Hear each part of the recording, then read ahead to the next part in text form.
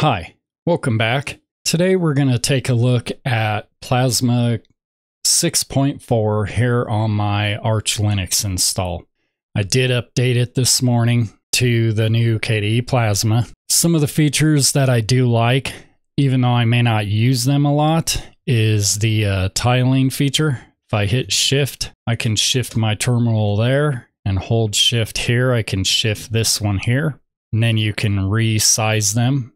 I could put a third one there. The tiling is something though that I will probably only use for running like Scribus and OnlyOffice next to each other on the same window, on the same monitor, specifically for when I'm doing book layout stuff or design work possibly.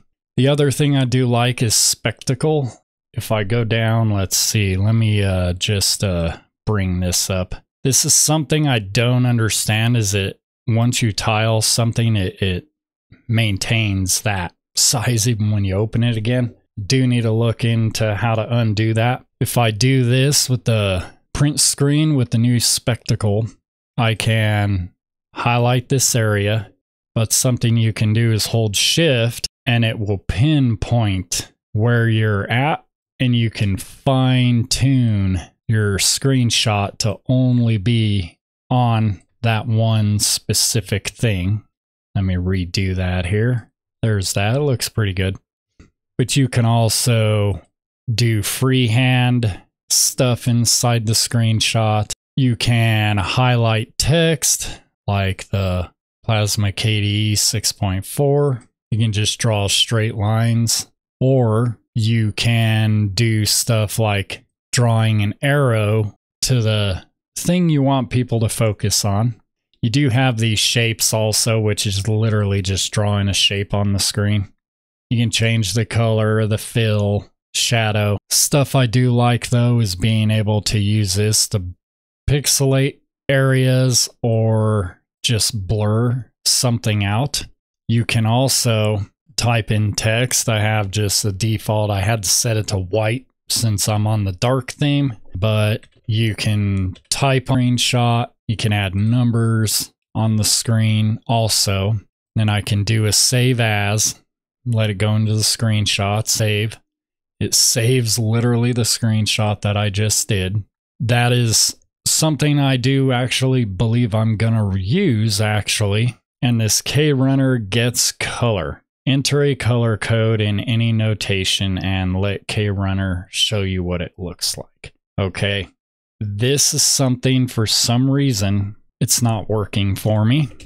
I'm probably missing something. So here, if I do this, if I do F5, 9, or no, 5, 3, let's see, you know what, F5, F0, F4. You know, it's not giving me the color. Now there is the settings, plugins, configure, enabled search plugins. So you have all of these search plugins. I'm assuming I'm missing something, but I do know that it does support it. You know, it does give you this. I can just full screen this really quick. The video quality isn't great, but you see it's giving them the color for that, or you can run it through the calculator. I will be looking into figuring out why it's missing that functionality, but honestly with KRunner I really don't use it. The layout stuff with window management, you can have different tiling layouts on your different desktops. So I'm assuming this will also work on 2 different monitors. You have more accessibility, you know, for the keyboard navigation, the screen reader. You know, in the design, when I rebooted my computer, I did notice this, that the dark theme was just a slight bit darker. You know, and this stuff, you know, it's, you know, the energy page and the info center and entirety of the K menu. Edit, presentation, and grouping of the launcher have all had their looks overhauled to make them cleaner, clearer, and easier to use. Now, KDE does look like, let's see, this Open Info Center does not have it installed because I don't have everything installed. I installed a very light version of Plasma actually when I installed it. So, you know, it's very very, very light that I put in here. Let's see. I can do system monitor, bring that up. You know, I do like how it looks. I know you can change how this looks, but to me, is it a little easier to read?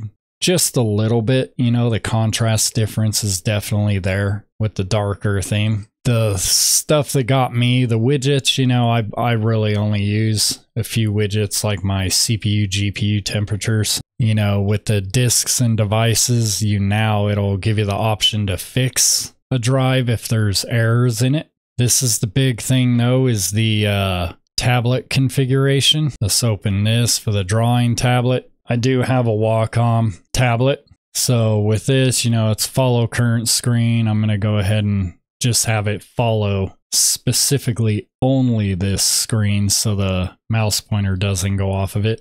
Something they did do though is give you the ability to continue using the tablet when not in a drawing application like Krita. It'll just act as a mouse, you know, so that is pretty cool. The pen, I do like that I can change specifics on the pen itself, you know, and then you have the eraser that I do have. You have the pressure range, and this one states that I have to manually calibrate this tablet. So this is something that's, you know, fairly easy to do. I honestly just adjust this curve when I need to, but sometimes I adjust it in the application. The pad itself, it has all the buttons here. I wish it had a display of the tablet similar to how Gnome does, but I do have the Wacom Intuos Pro Small, so it is a good tablet. You know, it's wirelessly, you know, I plugged in the USB adapter and everything like that. Right now I do have it charging its battery though. Not the easiest to use the tablet here. With this stuff I do like is on here is I can see my Wacom tablet's charging rate with it plugged in. So this is pretty good. That I do like, and it even does see it, the battery use, the battery when it's connected over the Wi-Fi, it will see it. That is some of the stuff that I do like, but this is the biggest thing for me right here is the color management. For those looking to adjust colors for gaming or watching movies, the display and monitor page in system settings comes with a brand new HDR calibration wizard in Plasma 6.4. It does have extended dynamic range mode, which is just a different HDR on screens that support it. Now, my two monitors right now do not support HDR, but they are 10-bit displays. So, and I will show why that matters here in a second.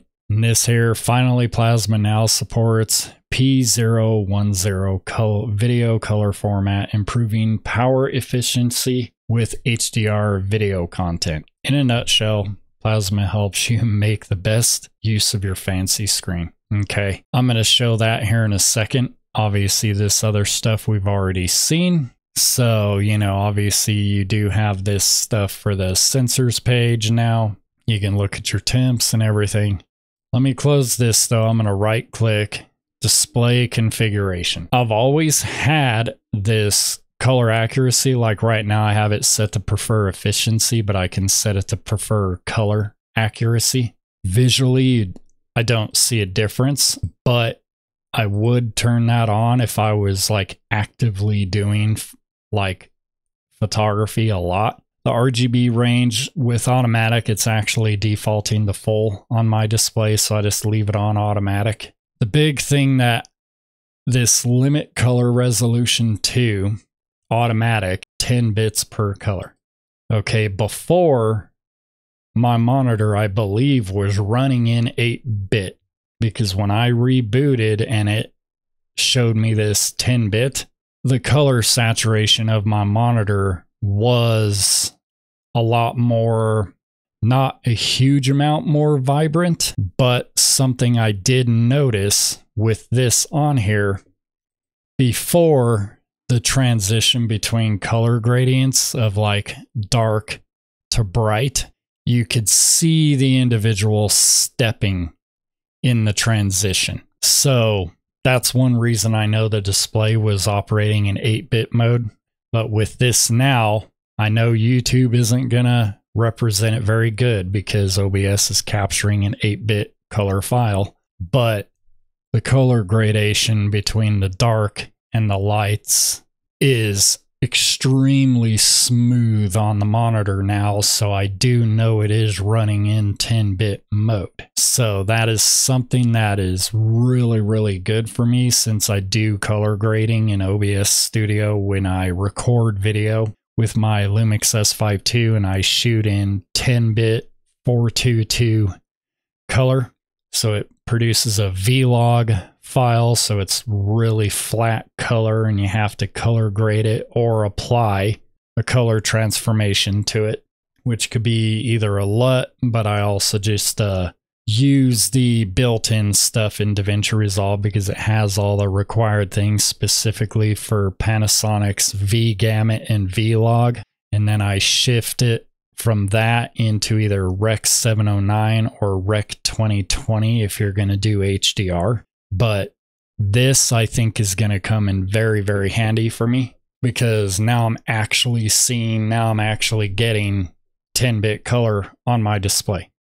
And this is with an AMD GPU, but that's one of the biggest features I do feel with KDE Plasma is Plasma very much is ahead of pretty much all the other desktops. I mean, GNOME is starting to get HDR functionality.